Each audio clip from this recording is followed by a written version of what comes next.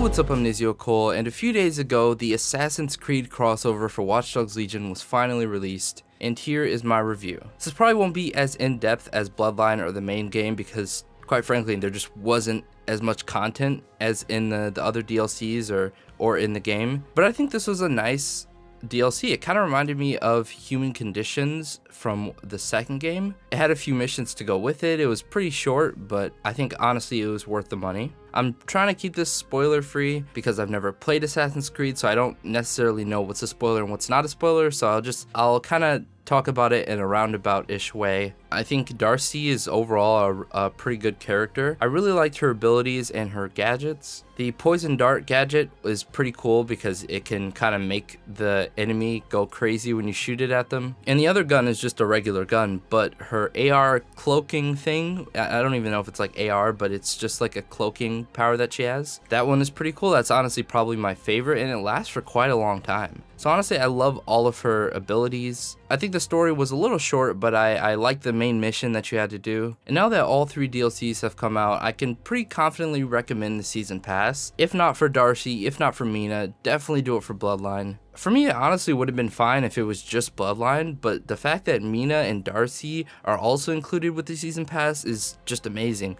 And obviously, there's nothing confirmed, but they do have the potential to add more DLC in the future, and that would also be underneath the Season Pass. Quick, I just wanted to talk about Resistance, Extraction, and Invasion as well, because those were also pretty big in that update. So Resistance mode is basically a super ultra hard mode for Watch Dogs Legion. It does feel a lot more like you're actually in a resistance. I love the feature of the checkpoints always being on. It makes it so you actually have to take alternate routes and, trying to avoid Albion, the drones, and the personnel. And the fact that permadeath is always on just raises the stakes that much more. And there are a bunch of other stuff in Resistance mode. I talked about it all in my last video if you want to go check that out. Link will be in the description. Now, Invasion and Extraction. Honestly, Invasion was kind of a disappointment. It really doesn't feel like it did in the previous 2 games. Personally, I think Watch Dogs 2 had the best version of Invasion, and just the fact that it's not in your single player game, like online and single player are 2 different modes now, just kind of kills the vibe.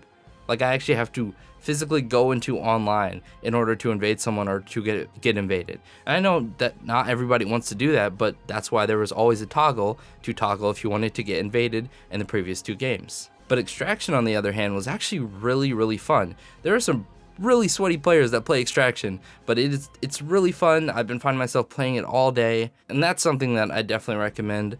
I love Extraction. It's got nuance, and it honestly fits Watch Dogs Legion better than Invasion. So I hope y'all enjoyed this video. Let me know your thoughts on the Darcy Assassin's Creed crossover, as well as Resistance mode, Extraction, and Invasion. Are you gonna buy the Season Pass? Have you thought about it? Let me know, and I'll see you on the next video. Peace.